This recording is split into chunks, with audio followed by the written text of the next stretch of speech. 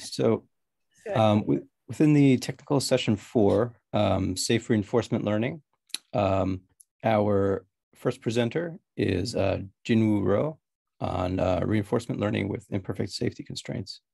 So Jinwoo, if you want to share. Is Jinwoo here?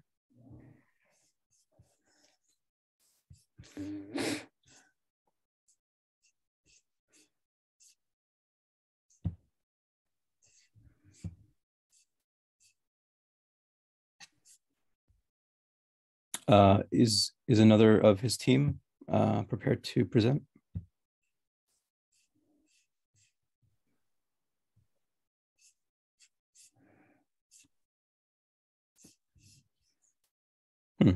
Okay. If not, let's move on to the second one here.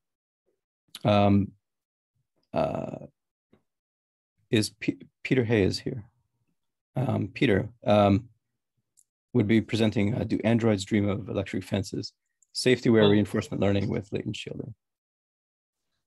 Hi, yeah, let me get my presentation up. Okay.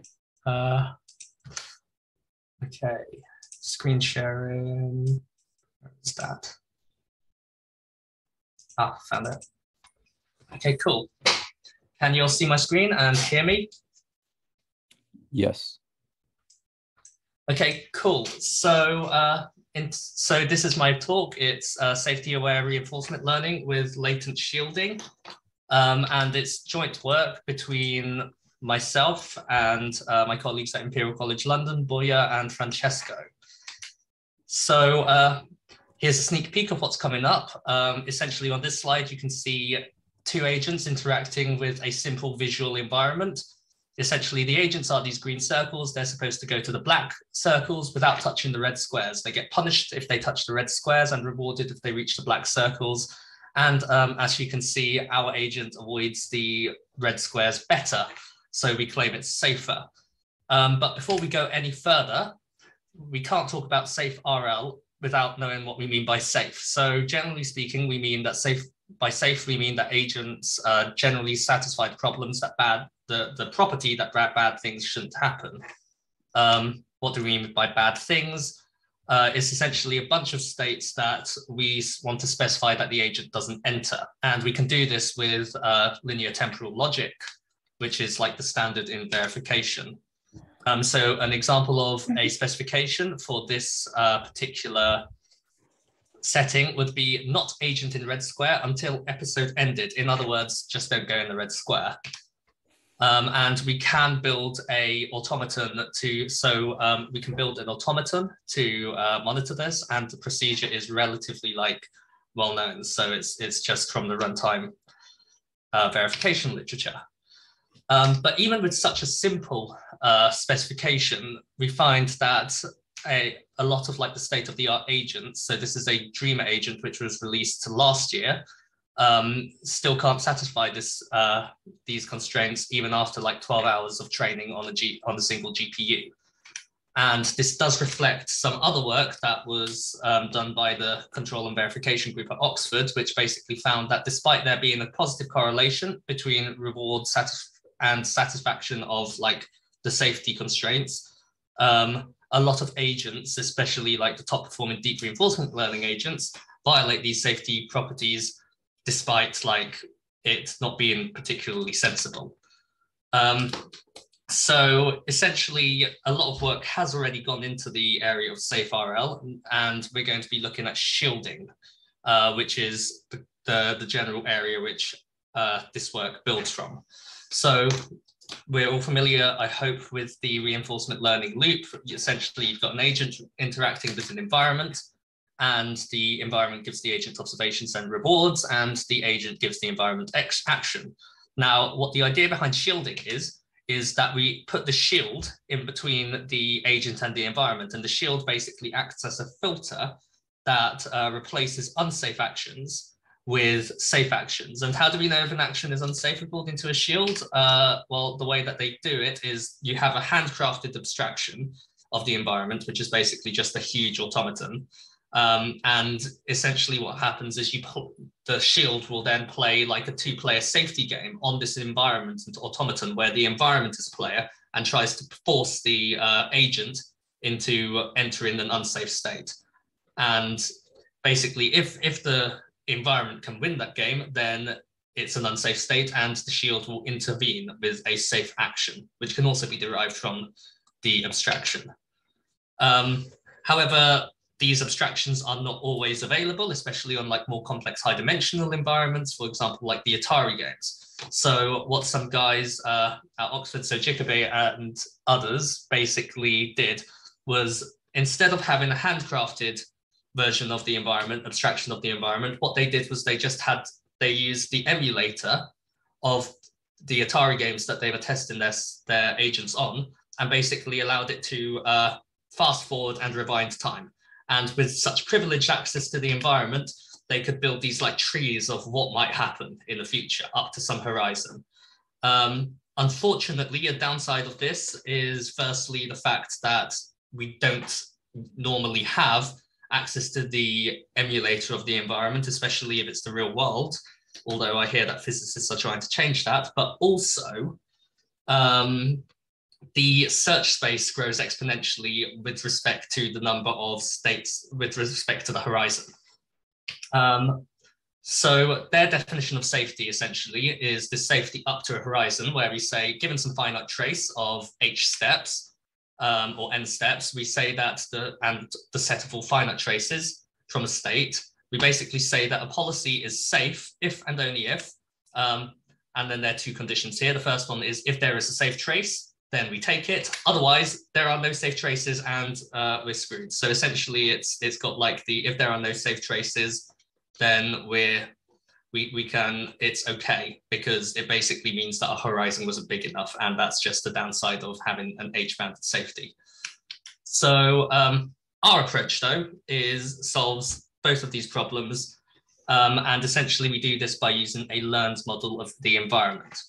So the question is, how do we learn a model of the environment? And the answer is with model-based reinforcement learning. So model-based reinforcement learning has done a lot of work recently on the world model literature, where you build a model of the world and of the environment. And essentially, one of the big papers in this area is called DREAMer, which essentially proposes the following like training loop. The first one is you learn a model of the environment, then you learn a policy inside the model of the environment. You then use the policy that you learned in the environment to collect data in the real environment, and you repeat this until convergence. What we do is, in our approach, what we do is we also use the model of the environment to keep the agent safe, and that's kind of like the crux of what our work is based on. So the DREAMer works are based on this idea of a recurrent state space model, which is basically a model of the environment that essentially models like the environmental dynamics in latent space. So essentially you have this deterministic, the state is decomposed into a deterministic and stochastic component. So H is the deterministic component and Z is the stochastic component. And effectively what happens is you have this model which models the dynamics through time. So we can condition the model essentially on a couple of observations, and then we can predict what happens in the future. And we call this feature like this prediction latent imagination. What we do on top of what DREAMer does is we basically just add a classification of a label basically onto the states, and we say, is this state safe or not? And once we have this, what we can do is, instead of having like a game or like the emulator or like a handcrafted abstraction, instead what we can do is we can query our safety recurrent state recurrent state space model, and imagine multiple possible futures. So that solves the problem of not having a handcrafted abstraction. Now, the second problem is the exponential explosion of like states that you have to explore. And what we do is we propose that we sort this out with the idea of like approximating this. So essentially the idea behind our approximated bounded prescience is that instead of sampling all of the possible trajectories, we bias our sampling process so that the sampling process will sample more traces that are more likely under the current policy. So essentially, the idea is that we do not sample paths that we know that our policy is not going to choose anyway. And using this, we can get we can achieve similar performance without the exponential blow up. So we sample it basically by choosing the policy and sticking a noise term at the end. And we call this approximate bounded prescience shielding. And essentially what we can do once we have these imagined trajectories is that we can just check if any of them contain unsafe states.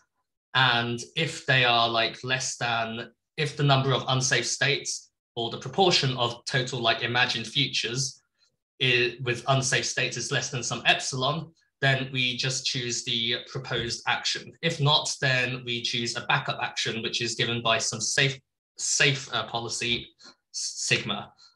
And yeah, essentially it's like this. So the shield asks the approximate bounded prescience whether or not to look into the future, and checks whether or not the number of safety violations is less than epsilon. So essentially, this is how we do it. We have we learn the model of the environment. We learn the policy inside the model of the environment, but this time we apply an intrinsic punishment to violation states. We collect data within the environment using the shield, and we repeat until convergence. And this leads to better training time. This leads to fewer training violations and just generally better safety performance. But it's not all fun and games, because what it turns out is that an inaccurate internal model of the environment can lead to bad explorations. So here's a concrete example. Imagine that our shield, which is now like a neural network model of the world, is randomly initialized such that it thinks that this blue region is unsafe. So what will happen is that during the initial exploration, while the agent will move up, realize that's unsafe, move to the left, realize that's unsafe, and move down and realize that's unsafe. But or move down and realize it's safe. But once it gets to the down, it realizes that moving left is unsafe. And that's just due to the random initialization of the shield, which is bad. So essentially what you end up with is strange behaviors like this, where the agent is too scared because the shield was initialized just randomly, said that safe bits of safe space were unsafe, and therefore the agent never gets to learn that these unsafe states, quote unquote, are actually safe. So what we do is we propose the shield introduction schedule, which basically means don't start shielding until you've learned a proper environment, a proper model of the world. So potential implementations, you can have a gradually decaying probability of disabling the shield. You can enable the shield once the loss has plateaued, and a couple of other things. So here are the performance evaluations. We evaluate across a couple of benchmarks. Here's 3. Bounded prescient shielding, which is like a formal verification method. It's basically guaranteed to work, but as you can see in the second seed, it leads to some weird behavior, which is the poor initialization of the model. In latent shielding, which uses the shield introduction schedules, which is our approach, you can see that we're pretty good. And in our baseline, without any shielding, you can see that it basically just ignores the safety constraint. Here are some loss curves. And here are the table. You can see this in the paper, but basically we also benchmark against CPO, which is this model-free approach. And essentially, even though it does have its advantages, one disadvantage of the model-free approach is that you need a lot more interactions with the actual environment in order to learn anything of use. We examine the latent dynamics, so we see that our model seems to capture the specifically captures the bits of the environment that are bad. Sorry, I was just checking the chat. And so essentially, we have a couple of open questions. So what's the best shield introduction schedule? How might we leverage uncertainty? How might we leverage offline pre-training? And I guess the takeaways are we've introduced latent shielding. It's pretty cool because you don't need the abstraction of the environment first. We can do this by basically learning the abstraction of the environment, and that shielding can harm model-based reinforcement learning algorithms. So the takeaway on that side front is basically to introduce the shield gently with the shield introduction schedule. And that's basically it. Awesome. Thank you so much, Peter. Our next talk is, we'll have Jikang Zhang talk about a hierarchical framework for safe reinforcement learning.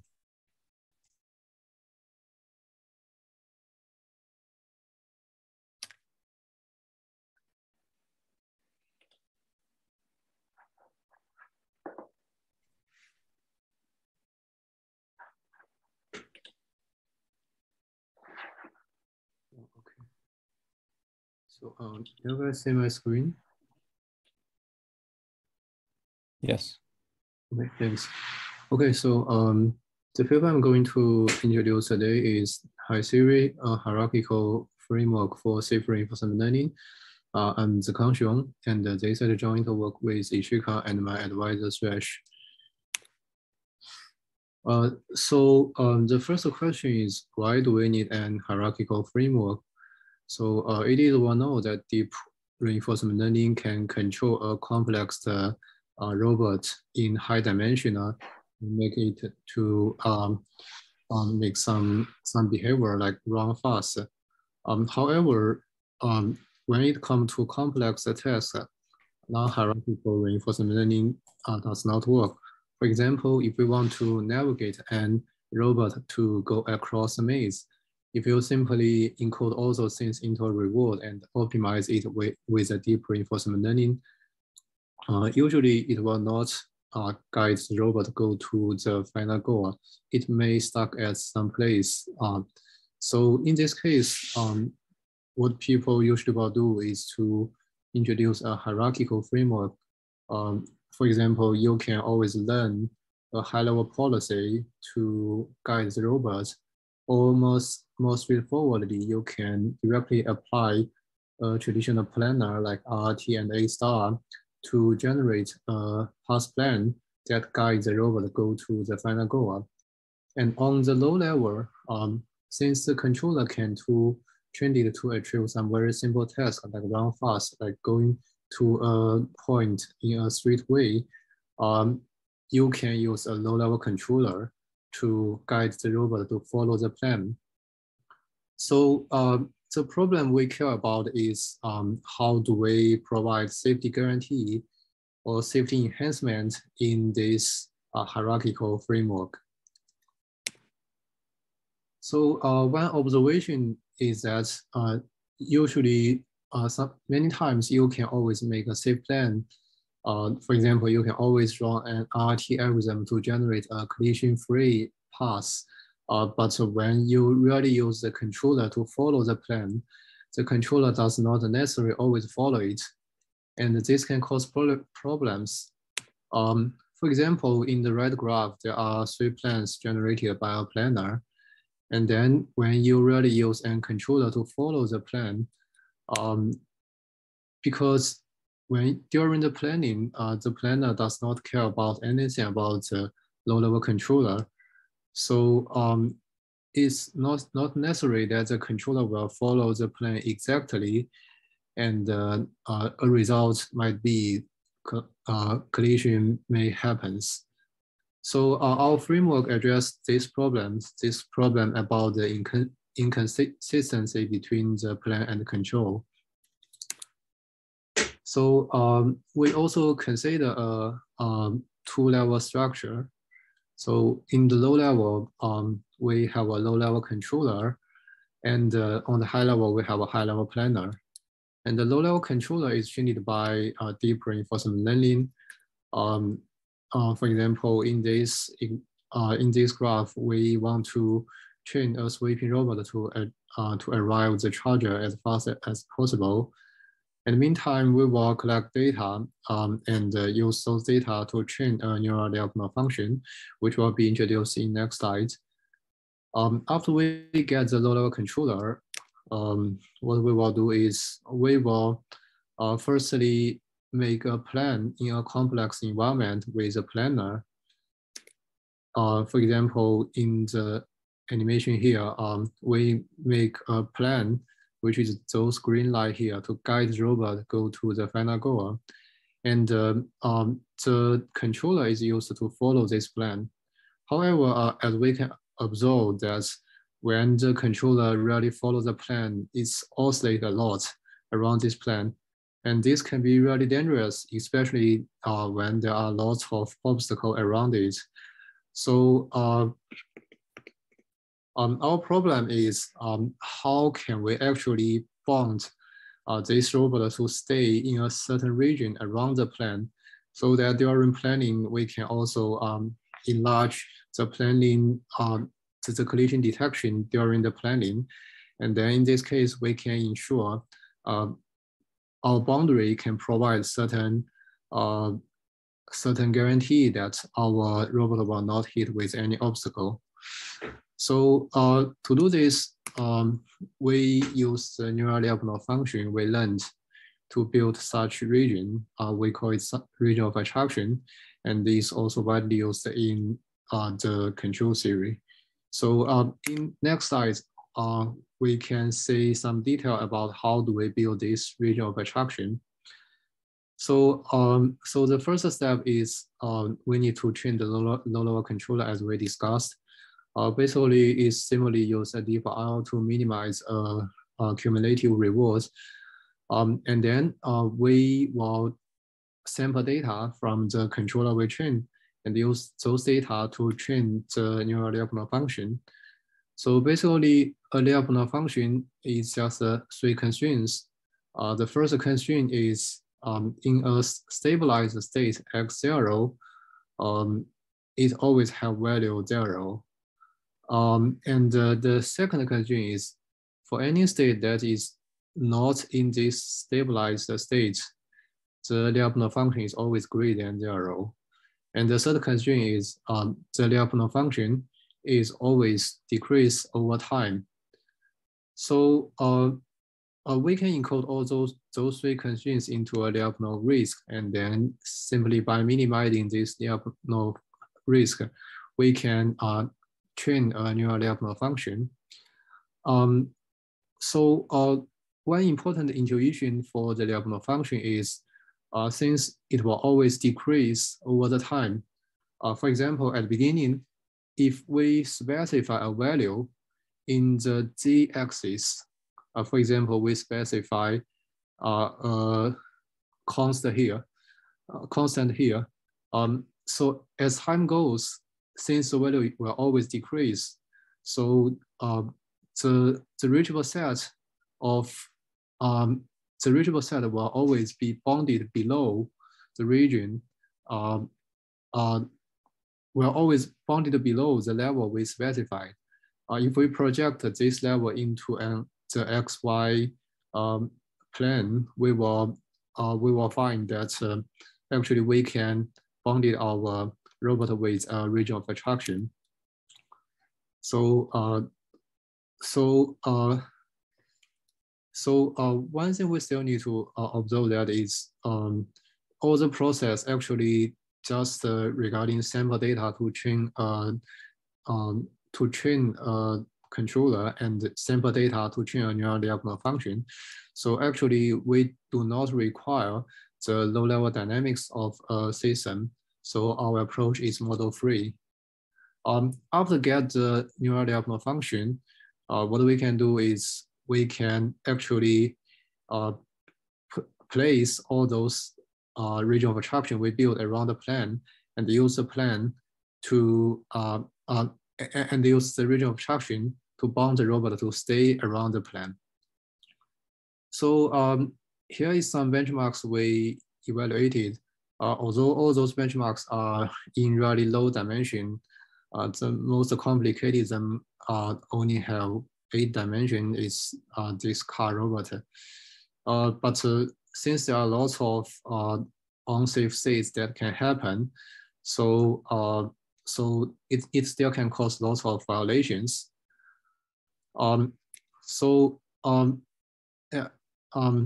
here is some simple result about it.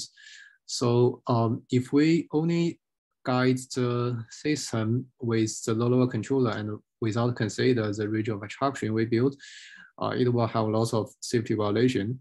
But if we protect it with the region of abstraction we built, we can significantly improve the safety. And more recently, we have scaled our approach to more complicated environments. So all of those environments have large degree of freedoms and also high dimensional space, high dimensional observation space.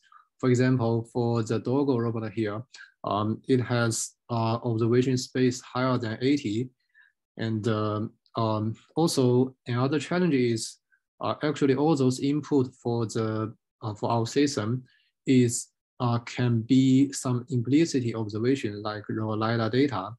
And this can actually bring lots of challenges for traditional diagonal approach. And that's why our approach can be a very attractive way to solve this problem. And the last thing I want to say is, as we can see, there are lots of blue obstacles in the map. So actually it's very easy to violate safety constraint. However, our approach can actually scale very well in those environments. So summarize, we propose a model-free hierarchical framework for safe reinforcement learning. And we safely combine the planning and the control. Also, this is based on a learning-based diagonal function and the neural region of abstraction. We place all those diagonal function, all those region of abstraction around the plan. And this requires sequentially shared, which we have introduced in the paper. And we also deploy the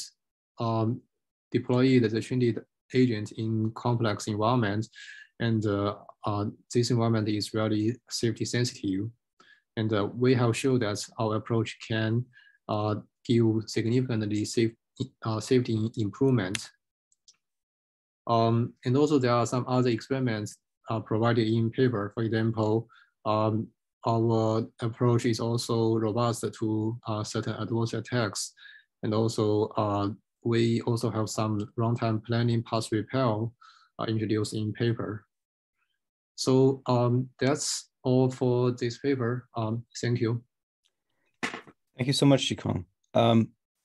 So actually, so Jinwoo has joined the session again. So we're going to go back to the first paper. So I'd like to introduce Jinwoo Ro, who will be presenting on reinforcement learning with imperfect safety constraints. Thank you. Can you hear me? Yes. Yes, we can. Okay. I will share my slide. Okay. Sorry for the schedule things. I miscomputed the time. Anyway, so let me start first. So my name is Jinwoo from University of Bamberg in Germany. I will briefly present my work on reinforcement learning with imperfect safety constraints. Since the time is short, so I will just focus on delivering the overall idea of the research, while the detailed information can be found in the paper.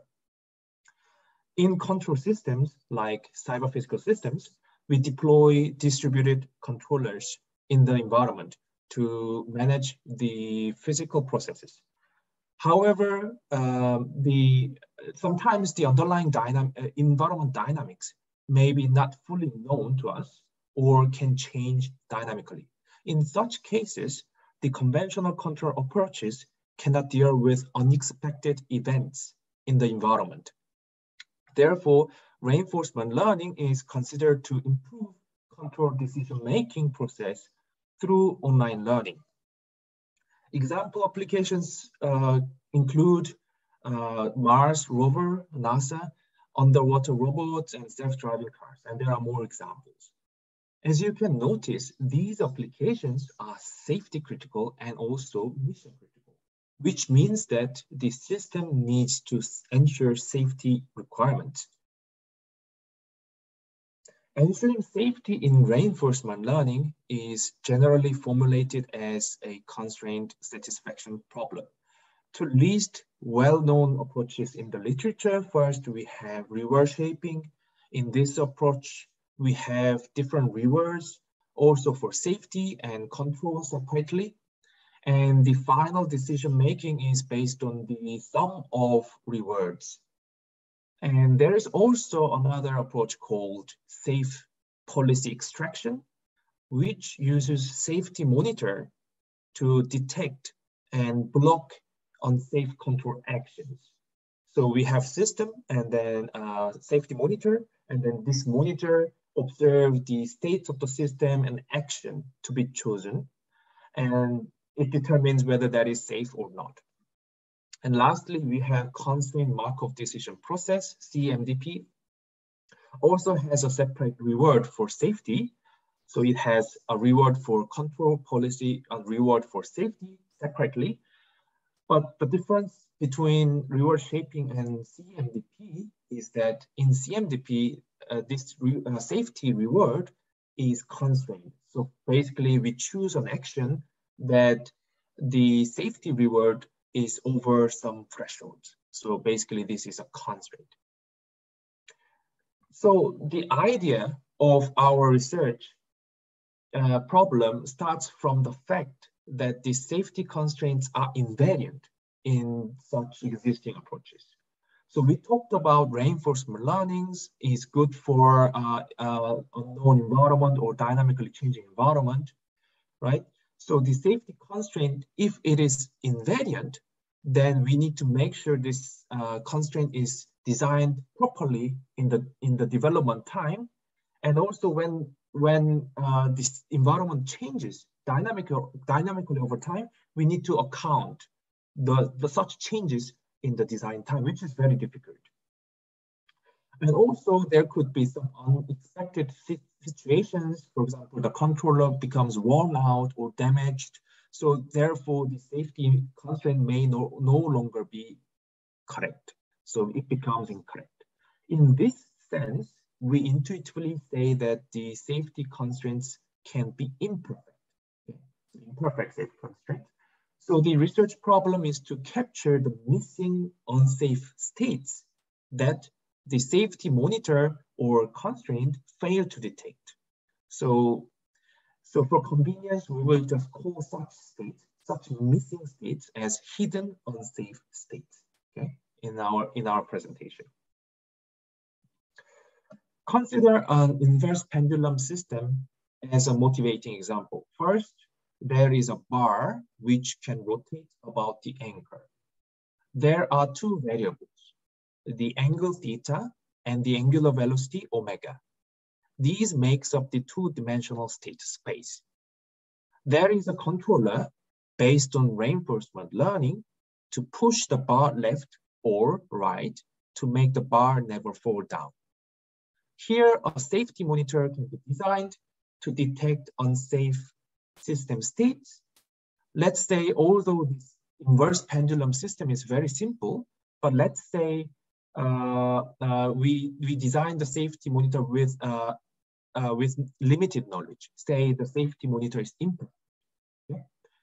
So here, as you can see on the right top corner, the safety monitor only considers the angle to specify unsafe states.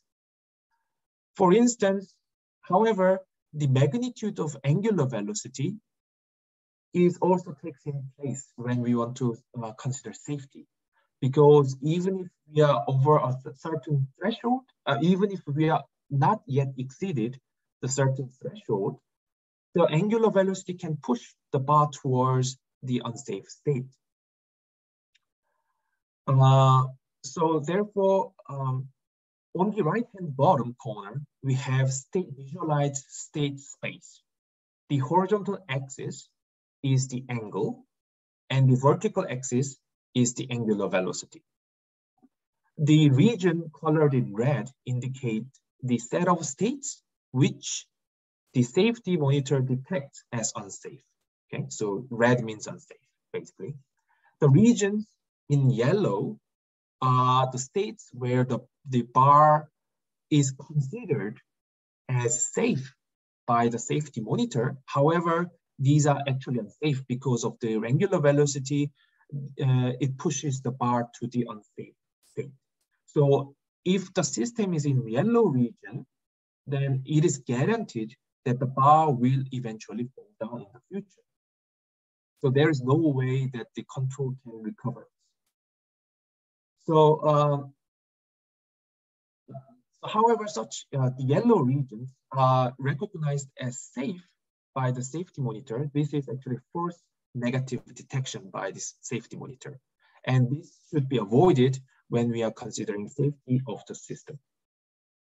So our goal is to find this yellow region, which is not detected by the safety monitor, but using the reinforcement learning, we want to extend this constraint, the red region, to cover this yellow region effectively.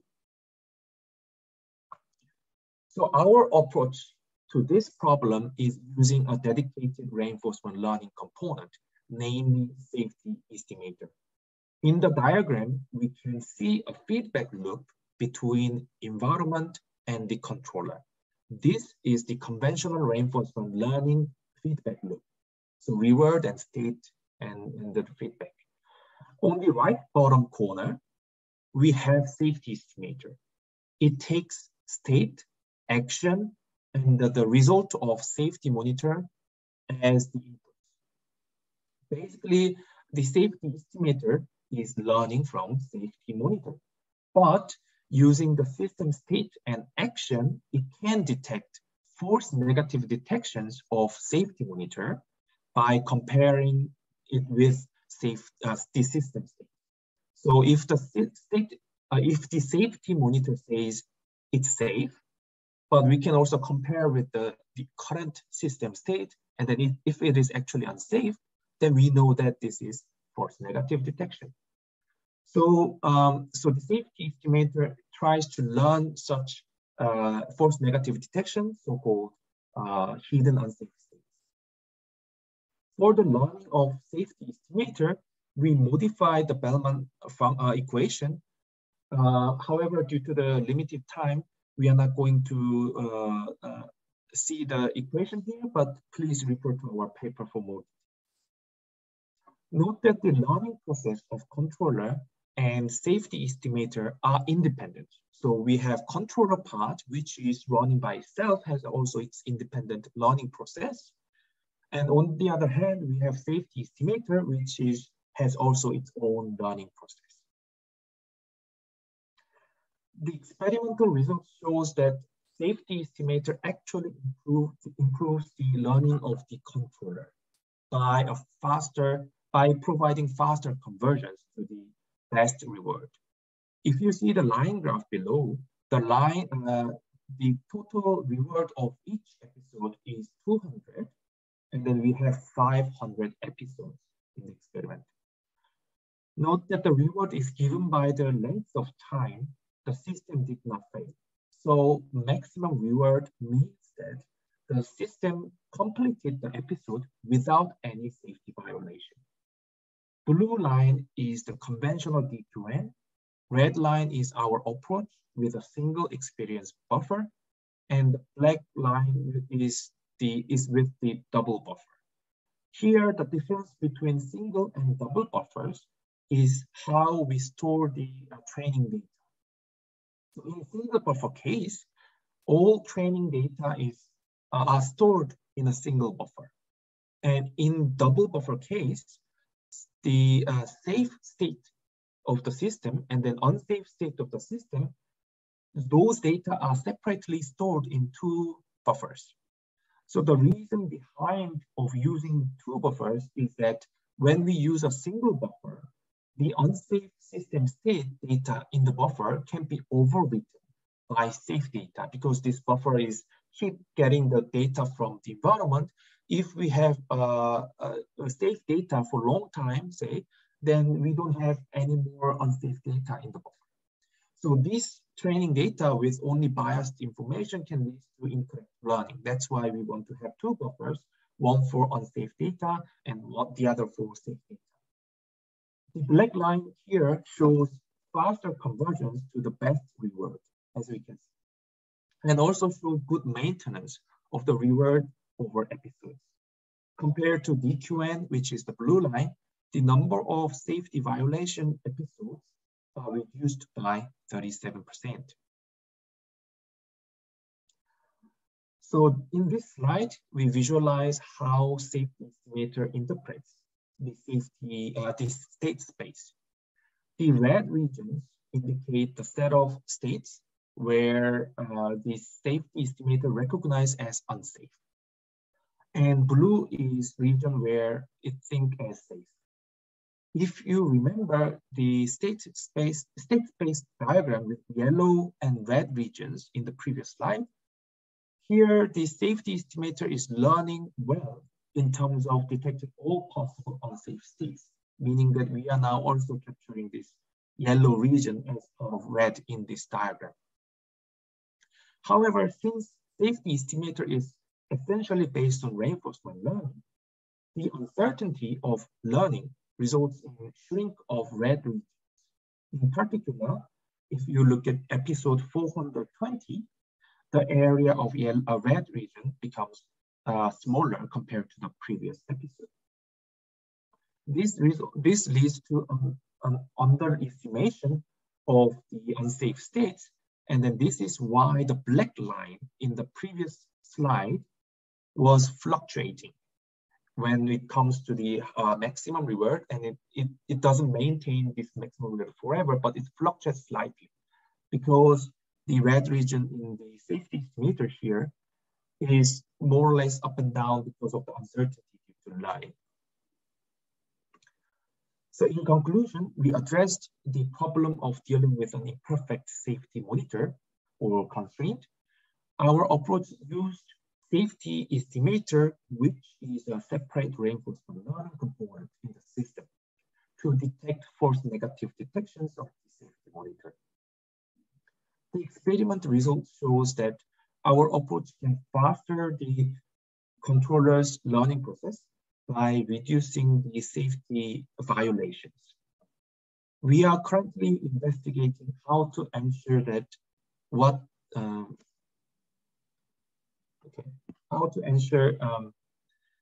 that the result of safety estimator is an over approximation of the unsafe states, and also to extract information from the reinforcement, the safety estimator to update the safety monitor. Thank you. Thank you so much, Jinwoo. So we'll be moving on quickly here to our last presenter of the session. Matthew Gobo, please share your screen. He'll be presenting a game theoretic perspective on risk-sensitive reinforcement learning. Yeah, okay. Can everyone see my slides? Yep. Okay, good. Yeah, so here is my work named A Game Theoretic Perspective on Risk-Sensitive Reinforcement Learning. This is work done with my colleagues Maxime Heuillet, Sharat Chandra, Rupali Bhatti, and my supervisor Audrey Zurin, joint work between the IID Institute and Mira. So recall reinforcement learning. I know we've seen a few presentations about RL, but like in RL, we have an agent that interacts with an environment. The agent outputs actions and receives rewards corresponding to the action. And what we can define for the an agent pi is that we have a return, which is J of pi, that is the sum over all returns. And J of pi may look like random, may have some kind of CDF, which is like, because it's a random variable due to the agent being stochastic or the environment having stochasticity in it. Now, the classical RL objective is to do expectation maximization. So we usually hope to find the policy that maximizes its expectation. So if we have two policies on the right, pi and pi prime, with two different return distributions, then what you would do is you would compute the expectation and select the one with the largest expectation. So in this case, if the expectation is in green, you would select the top policy as it has a higher expectation. However, in cases like clinical treatment suggestion, this type of decision making may be suboptimal because, for instance, if we consider the top policy here on the right as giving morphine to a patient, and the other one as giving a smaller painkiller, then if the return is something like on the right, you have the patient does not feel any pain because she's on morphine, so it's they're okay with they don't feel any pain. But on the right, there is a slight chance that the patient develops a dependency to morphine, and there is a large negative reward incurred. And if you only have like a normal painkiller, usual painkiller, then you would always have a small degree of pain for the patient, but never the really catastrophic scenario where one patient becomes dependent on a drug. So we usually want to avoid the riskier scenario, which we have on top here. And one way to do so is to optimize for a risk-sensitive metric instead of the risk-neutral expectation. So the risk-sensitive metric could be, for instance, the conditional value at risk, which is defined as the expectation over the worst alpha tail of a policy, which is like you have the mathematical formulation here. And what we would do in CVAR RL is simply, instead of taking the policy that maximizes the expectation, you select the policy that maximizes the CVAR. And then CVAR is defined with respect to an alpha because, as I said, you want to optimize over worst alpha tail. So if you select a smaller alpha, then you want to optimize over the more rare yet possibly more catastrophic scenarios. So the smaller the alpha, then the more risk sensitive the policy you will get in turn. If we come back to our two policies, what this means is that if you take, for instance, I computed alpha at 0.2, then what you will get is you would select the policy on the bottom because it has a higher CVAR alpha, which is in green here. So this is how you can see a small visual example of why CVAR RL is risk sensitive and yields more risk averse policies. Now, in the literature, approaches exist for doing CVAR RL, but all existing approaches rely on distributional RL methods when we scale them to deep reinforcement learning. So one potential issue is that these approaches are not guaranteed to converge over their whole distribution output. In turn, this means that we cannot provide theoretical guarantees on the selection of true optimal risk-sensitive policies. So there is kind of a theory gap with using distributional RL for risk-sensitive objectives. So what we do in our paper is we propose to move away from the distributional perspective and instead adopt a game theoretic perspective. In our game theoretic perspective, what we do is we propose a game between an agent, the protagonist here on top, and an antagonist we have at the bottom here, where the antagonist has the goal to minimize the protagonist's reward. So in our case, what happens is that the antagonist is directly linked with the environment. You can see it as an adversary being inside the environment, and it perturbs the next state transitions. How does it do that? Is that it produces perturbations delta t's, and it aims to minimize the protagonist's rewards doing so. How are the perturbations taken into account? They are multiplicative. So what this means is that you transition to next states using state transition PT in usual RL. In our game, what we do is we have a multiplicative perturbation. So if PT is a vector over next states, let's say we have 30 states, then PT is a vector in R30, and then delta T is also a vector in R30, and you do the element-wise multiplications. And what happens is that once the transition has been sampled from the perturbed transitions P hat, then what we do is we can update the antagonist we can see the antagonist's impact on the transition by simply looking at what the antagonist had in mind for the next state sample, and we can implement doing so an eta perturbation budget. So the adversary has to be constrained to only move the trajectory by a maximum amount of eta over the whole trajectory. Now, what happens is that this means we have a maximum game, which is we want to find, we want a policy which maximizes the reward and an adversary which minimizes it. And here we just pose J of eta pi lambda, which is the expectation of return over the adversarial dynamics we just described earlier here. So what happens is that the solution concept of this game is its equilibrium point, which is the minimax equilibrium.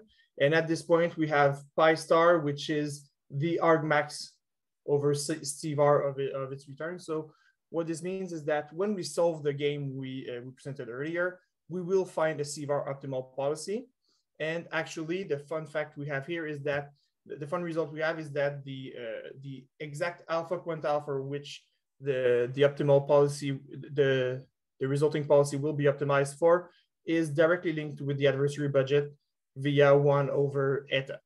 So what this means is that in high stakes scenario where we may have a specific alpha objective in mind, as is done in finance, for instance, this means we can just set the budget accordingly to optimize the desired objective.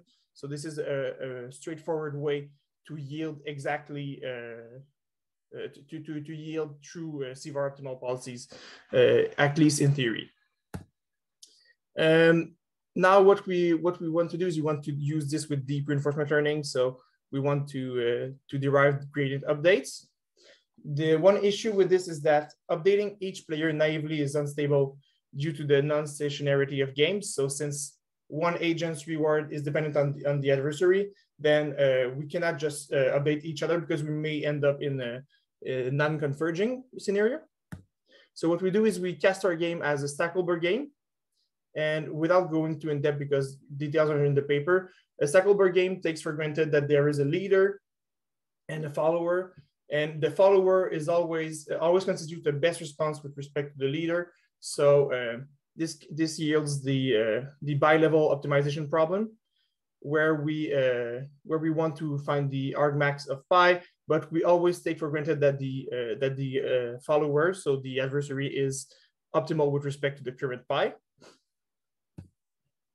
And yeah, I'm seeing I'm kind of low on time, so I'll just go quickly over this. How we do this is, in practice, we sample trajectories from the adversarial dynamics I described earlier. And then what we do is we simply update either theta or omega, so either the protagonist or the antagonist, according to these Stackelberg algorithms. So what we do is we just do many gradient steps of the antagonist in between gradient steps of the protagonist. And we have some small empirical results on the grid world environment. In this grid world environment, what we have is we have an agent on the top left, a goal on the top right, where the agent receives a large reward. We have lava spaces in between, and there is always a 5% chance that the environment executes a random action. So the agent will want to move away from lava as much as possible to reach the green square. But since there is a step cost at every time step, then the agent has to balance between moving away and incurring large step costs, between moving closer to lava and incurring possibly falling in the lava. So we test on 3 different budget criterions, which respectively correspond to CVAR 1, which is the expectation maximization, CVAR 0.04 and CVAR 0.01. And what we see is that the more we augment the adversary budget, the more the policy that is produced learns to move away from the lava. So we are pretty happy with this. This is the expected behavior. Although we see that there are instability issues in our training procedure, so this is left for future work to try to optimize for this. So in conclusion, we proposed a new risk-sensitive RL method for CVAR, which does not require RL algorithms. We proved that there is a theoretical asymptotical convergence of our method to true CVAR optimal policies. So we removed the gap that is in the current distributional RL where we don't have theoretical guarantees. And lastly, we think that this whole game theoretic perspective may yield other interesting results because we think that our framework is flexible enough to be applied on other risk measures than CVAR. So this may be very interesting for other work. And this is it. So thank you all for your listening. Thank you so much, Matthew. So we are running slightly behind schedule. What we'll do is we'll extend the debate panel until the 40-minute mark. So we'll have a full 15 minutes for the debate panel. So I'd like to welcome to the stage all the paper authors, including Dr. Johnson. And I'd also like to invite discussants Ben Bucknell, John Burden, and Gabriel Pedroza.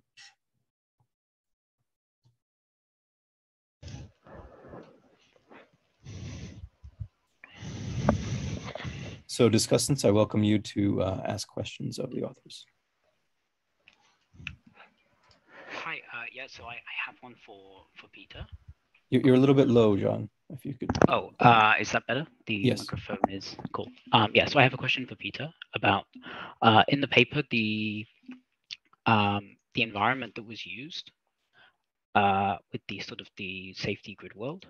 There was a sort of punishment for entering the red square in terms of reward. So I was wondering whether this method could still be applied like effectively in environments where we don't necessarily know about the safety constraints in terms of, you know, is the agent actively actively dissuaded from doing the safety thing. So yeah. Yeah, absolutely is the answer. So essentially, I treat the safety constraint and reward as separate like entities. What happens is, even though, there is a punishment for in the environment for going onto the red square, but that's only to make sure that we have like a somewhat fair comparison with, for example, the agents where there isn't such a constraint. In our agent, we do have an intrinsic punishment where essentially we during the training inside the latent world model, we also apply punishments when the safety violation. So it's like an augmented reward function, basically. Cool. Thank you. I have a question for Jin Woo, actually. So in part of your section on the motivation behind your work, talking about, you know, if there's incomplete knowledge of unsafe states in the environment, you also mentioned sort of dynamic environments where the unsafe states may change, some states may become unsafe. But if I remember correctly, that's not something you really touched upon in what followed. Is that something that you're looking into, applying your method to these more sort of dynamic environments? And if so, how would that work? Yeah. Can you hear me? Yeah, should be. So basically, my intention was that the environment. So we have safety constraints, right? And then we just usually say that this constraint has to be valid always during the runtime, right? But because of the dynamical change in the environment, maybe the constraint may be designed, specified incorrectly from the beginning. Say that it doesn't capture the environment unsafe states fully. So it underestimates, basically. So this can be due to incorrect design or can be due to environment being changed. So I'm not particularly targeting environment being changed, but I'm more like filling the unknown knowledge in the system. And that can easily go both ways in terms of if you underestimated in terms of the safety constraints? So as in there are states that are unsafe that you don't know about. Can your method equally account for states which are initially thought to be unsafe, but then end up actually being safe? So basically, in conceptually, what you want to do is you want to have a set of unsafe states that you can predict. Okay, you know, you have some prediction of unsafe states, but this is incorrect, so you want to extend this. So over approximation is always good because we don't care about over approximation because it's always safe. It's overly unsafe. If it's overly safe, maybe degrade the performance, but in terms of safety, it's okay, right? But our concern is underestimation. When it comes to underestimation, we want to extend this constraint boundary to have this unknown area covered, right? So this is where the reinforcement learning kicks in my approach. Yeah, for sure. It makes sense to err on the side of being too cautious, for sure. Yeah, thank you.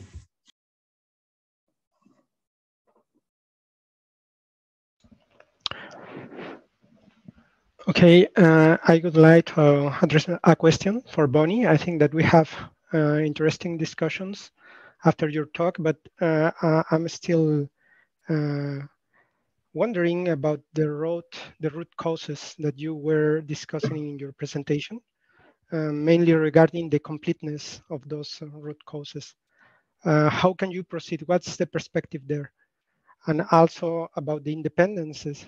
The independence between those root causes, because actually we know that we aim to find the root cause or something, but what are the guarantees that we already found it?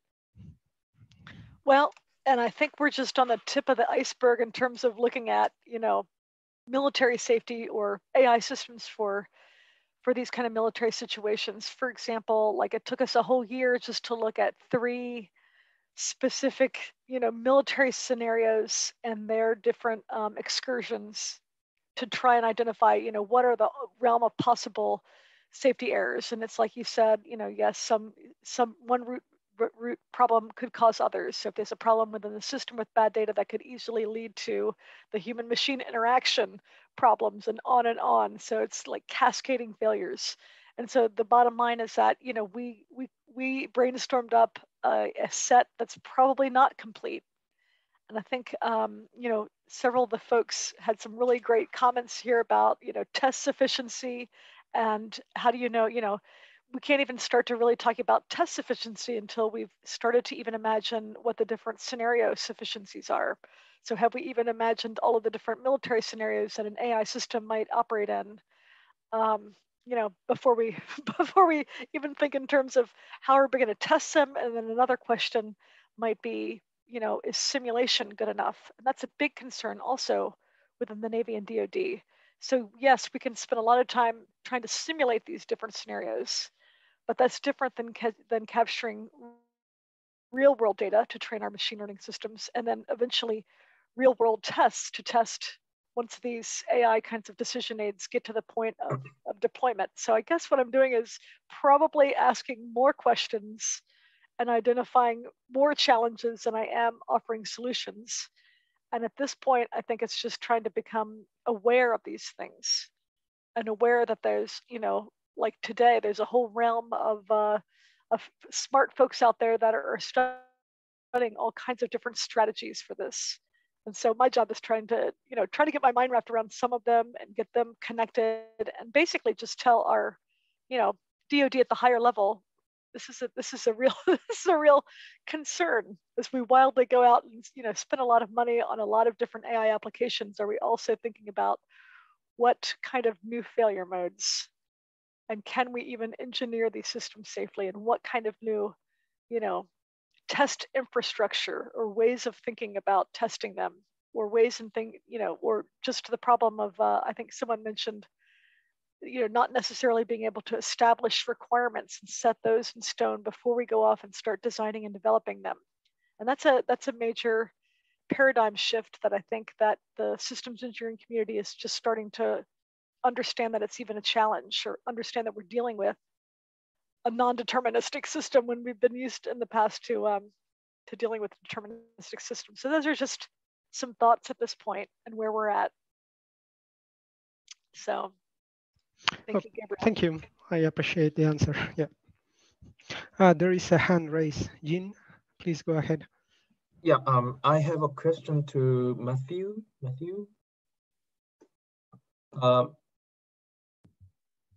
Yes. So my question, well, I have two questions, but one is small. But so did you increase the eta to like very large values? So for example, in your case study, if you only showed up to 110, what happens up to 1,000 or 10,000, for example? This is not something we've done yet, because in those cases, you're optimizing for such a smaller portion of your tail that it basically amounts to like worst case optimization of the RL objective. So it's something we did not do, but I think it would be interesting to try, because if you have like a 1,000 budget, then your adversary can basically do whatever it wants with the exactly in the beginning. So my next question is to be, how do you determine this eta value in any application? For example, I mean, if you increase the eta value, which is budget, then apparently the control reward, because you are going larger trajectory, right? The performance becomes degraded, right? So how do I know like the compensation in terms of how do you determine this eta value? Yeah, well, what we think is that from a decision maker standpoint, it's actually easier to think of the eta value as in the reverse by choosing the alpha you want to optimize for CVAR.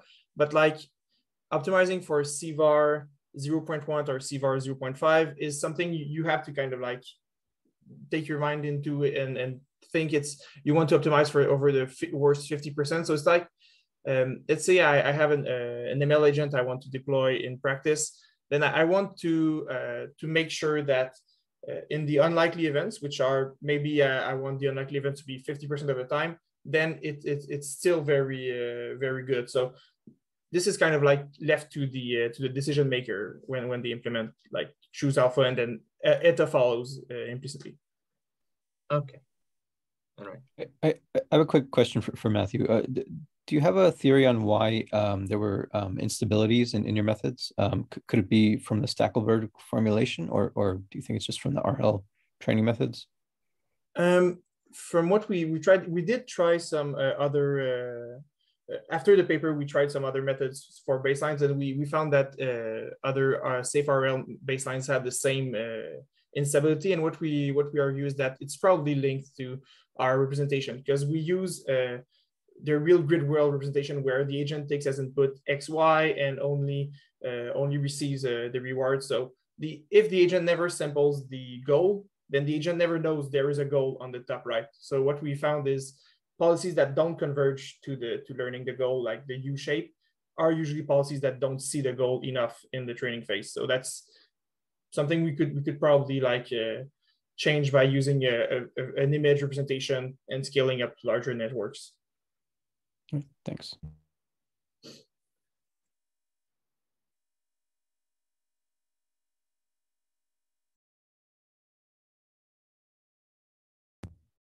So if nobody else has questions, I have a question for Peter. So with the decay of the shield over time, one would think that less frequent problems would seem to occur more frequently than they might otherwise need to if the shield were smarter. Could we make the shield smarter and more persistent? Sorry, I didn't really get what you're asking. So it seemed like you were recommending some decay of the shield over time, right? Oh, yeah. So that was I suggest that what we do is we decay the probability of disabling the shield over time. So that basically means enable it more as time progresses. And the reason for that is if the shield is poorly initialized due to a poor model of the environment that the agent has, then what happens is that the shield will therefore block things that would actually be safe and that would actually be useful for exploration. And therefore, what we do is we try to ensure that an accurate model of the environment is learned before we turn on the shield full time. So is this then only applicable for closed world models? In terms of closed world, what do you mean by closed world models? In an agent operating in a fixed environment, as opposed to one that could change arbitrarily over arbitrary points of time. So we have tried it over like random initializations of the grid world, which kind of just show that like the network, like the visual encoder network that represents the states is robust, but it's essentially like if the latent world model can actually learn like that sort of representation, if it's reasonable to assume that that's such a the world model should be able to generalize to that, it should in theory work, but if that makes sense. But it's still a fixed finite environment. Yeah. So I guess I'm asking about sort of an infinite environment. If it depends, it very much depends on the environment itself, because if you can like, if it's like one of those endless runner games where it's just the same stuff but procedurally generated, then I would expect that it would work. However, if it's something like when you introduce a totally new entity that wasn't seen during training, I don't think that it would work, because the networks, it's just a neural network, it's like learning inductively, which means that like if it hasn't seen a situation before, then I don't think we can expect it to be able to accurately deal with it. All right, thank you.